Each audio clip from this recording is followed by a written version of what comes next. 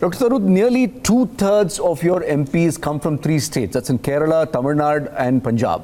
What do you think worked there? Is this the strong local leadership that worked in these states? You know, there are interesting factors. I mean, I'll be very blunt and say one factor is that Hindutva has a limited appeal in these three places.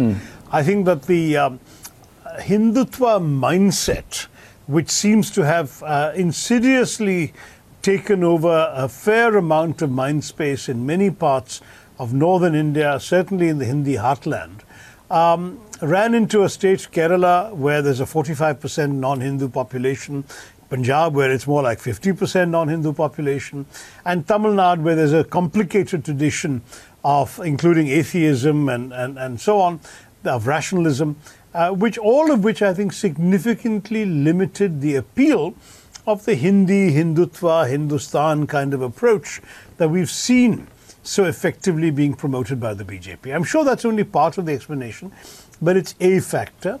Another factor undoubtedly is the fact that we had strong and effective party organizations in these places. Sure. And in Tamil Nadu, I'll concede, we also certainly benefited from the DMK's coattails. But Punjab and Kerala, we're well organized, and of course we're in power in Punjab with a very effective and popular CM in Amrinder Singh. So all of these things have to be borne in mind.